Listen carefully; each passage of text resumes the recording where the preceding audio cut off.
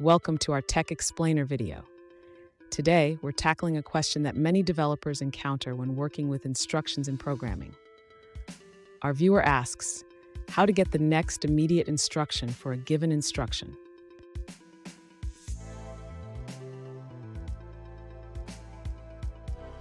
Let's break down the question. Our viewer is looking for a way to access the next instruction that follows a specific comparison instruction, represented as sent10.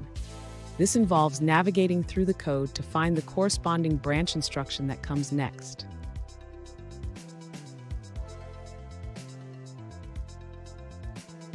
The challenge lies in ensuring that our solution accounts for both scenarios, when there is a next instruction available and when the current instruction is the last one in a basic block. This is crucial for robust code execution.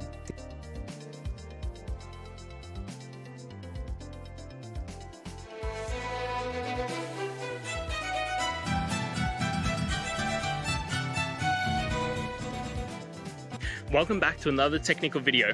Today, I'll be going through your question, answering it, and hopefully finding that solution that you need.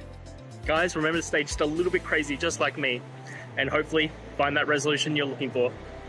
Now, let's continue on to the video.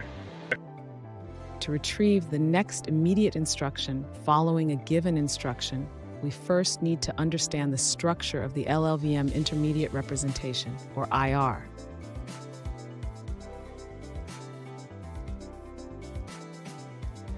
In our example, we have a comparison instruction represented as sent10 followed by a branch instruction. We need to access the instruction that follows sent10.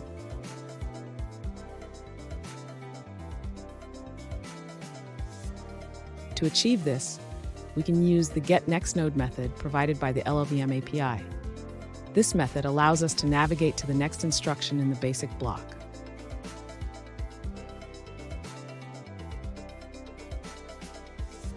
However, we must also check if the next instruction exists. If it does, we can safely cast it to a branch inst to access its properties.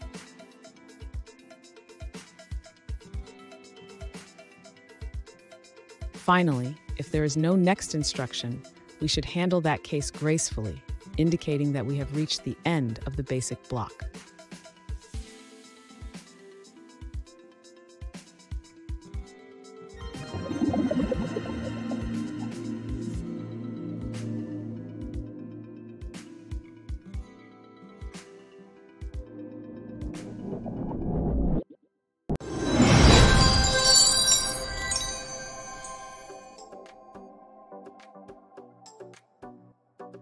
Let's now look at a user-suggested answer.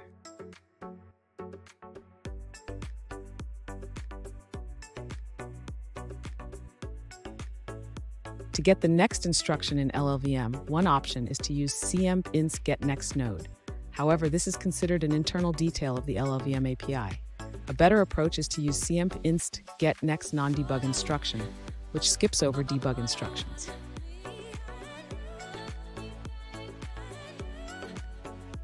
And that's it, guys. I hope that video helped find the resolution you're looking for. If it did, please, I'd appreciate it if you could hit subscribe. Until the next time you need more technical help, I hope you have a good one. Cheers.